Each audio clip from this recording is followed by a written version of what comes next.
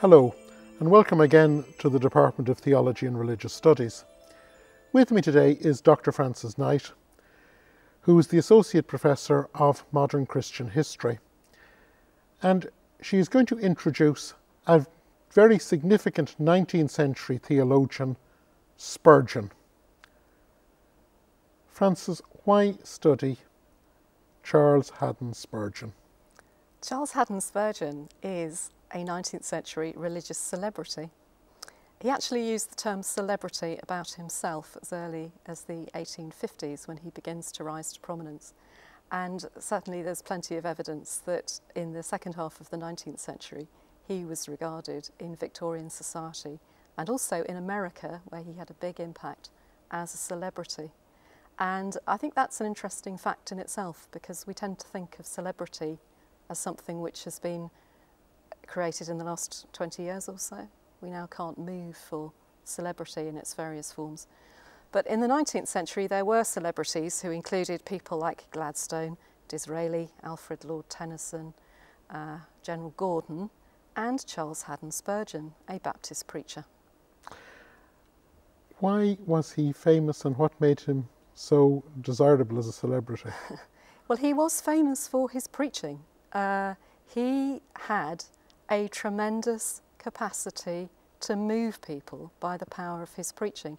And also he must have had incredible technical virtuosity to be able to speak, obviously in a world without amplification and microphones, to groups of several thousand. He would quite audibly preach to 3,000 or 4,000. So the experience of hearing him was a very important thing, which many were able to do. He preached in London at various huge venues in London, and finally at the Metropolitan Tabernacle, which was seen as the biggest, well, it was the biggest place for religious worship at the time. And it used to be said, Americans in fact used to say, when they came back from, or they were asked when they came back from trips to Britain, did you see the Queen, Queen Victoria? Possibly unlikely that they had seen the Queen. Did you hear Spurgeon? And it would have been more likely that they would have been able to hear Spurgeon.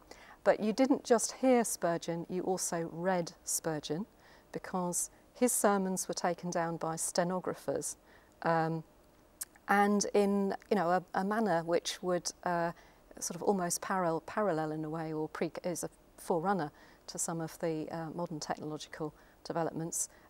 His sermons would be preached on a Sunday and would be available in print, I think, by the Wednesday or Thursday, and would also, once the electric telegraph came along, could also be rapidly dispatched to America. So he had a huge audience over there. What was apart from his great oratorical skills, what made him so attractive?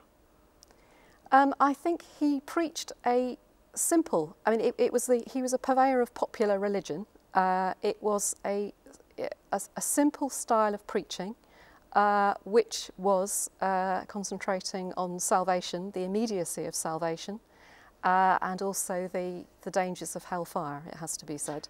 He gets going in the 1850s, which is a time of Crimean War, cholera epidemics. The 1850s is a nasty and unpleasant time, and hellfire preaching obviously has its attractions, and also salvation therefrom.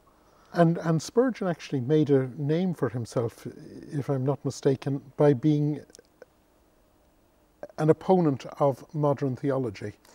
He saw himself as holding this very strict older line. That's exactly right. You're referring to the downgrade controversy of 1887 to 88, which is one of the very interesting moments in late 19th century theology, where he stands for a very traditional, very conservative view at a point when the Baptist Union and many other nonconformists, free church people, were moving in a much more liberal line. And actually he resigns from the Baptist Union at the point of the downgrade controversy, which is it's called the downgrade controversy, perhaps obviously because he says that theology is being downgraded. That's where the term comes from. And he resigns at that point, which of course is a major blow for a major shock within nonconformity and Baptist circles in particular, because he is such a celebrity. But it's actually interesting that it's the next generation of Baptist leaders, John Clifford, for example, who was an Arminian and not a Calvinist, who actually take over from Spurgeon and become the leaders within that denomination. So Spurgeon's position on downgrade is a little bit analogous to the later original fundamentalists. They were going to concentrate on holding the fundamentals in America. Yeah, I think his the essential conservatism of his position is one of the things which has retained his popularity to this day, because he is still a figure about whom there is enormous interest. In another video you made with me some time ago, you were talking about the great Anglican theologian F.D. Maurice. Yes. And Maurice is the first person who actually openly says a doctrine of eternal damnation is incompatible with the loving God that is seen in Jesus Christ. And yet, here is Spurgeon, as it were, using the hellfire mechanism, which of course has certain, it's popular, it's easy to grasp, it's the scare tactics of whenever, I always think that whenever a politician has run out of ideas, they run into a scare story. It's going to... Now, the interesting thing is that F.D. Maurice is a very thoughtful theologian, looking at fundamental problems and trying to come up with solutions. And he goes into oblivion. He's only known to academics.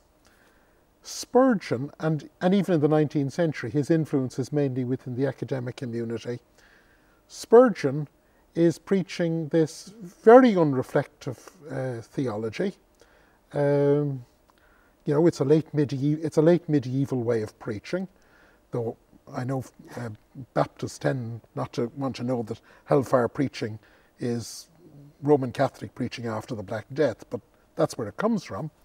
And you have this strange phenomenon that here is Maurice going into oblivion and Spurgeon being people saying, I want to go up to London, take in a show, and the show is go and hear him preach.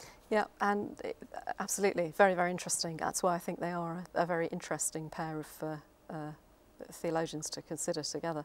And the issue with Spurgeon actually is that his sermons continue to be published on a weekly basis up until 1917.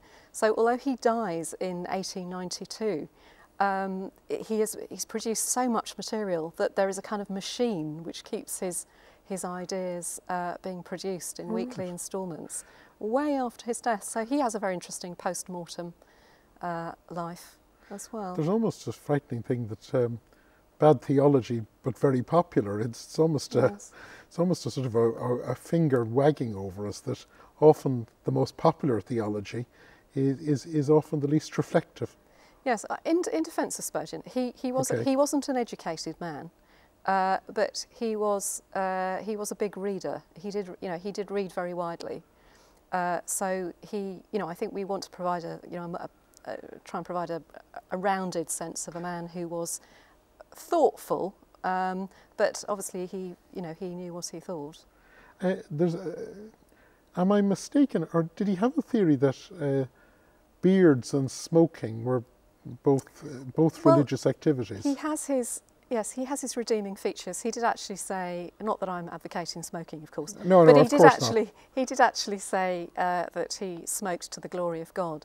And he was also when the temperance campaign, which of course was enormous in the late 19th century, he did have to be persuaded by his associates that he would have to sign the pledge, but he did so with a certain degree of reluctance. So he is usually depicted with a large fat cigar. It's a portly gentleman with a large beard and usually holding a fat cigar. So he doesn't look like the austere cleric. You mentioned that his sermons were still being produced as late as 1917.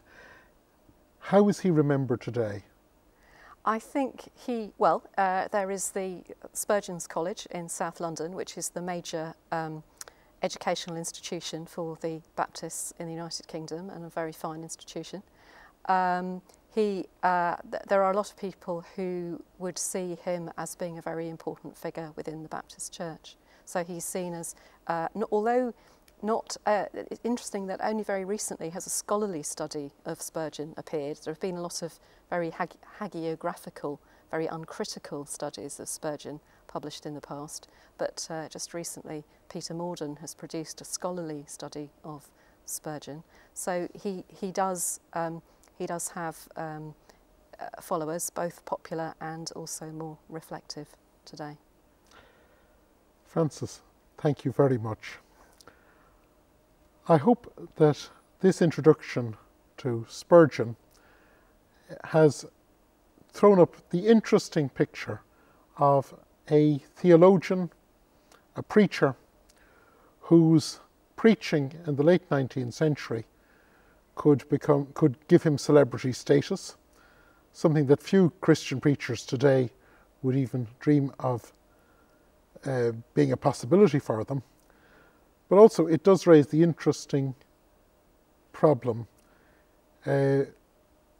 Spurgeon preaches a very simple theology, and it's a theology that in a more reflective world I think few today would agree with.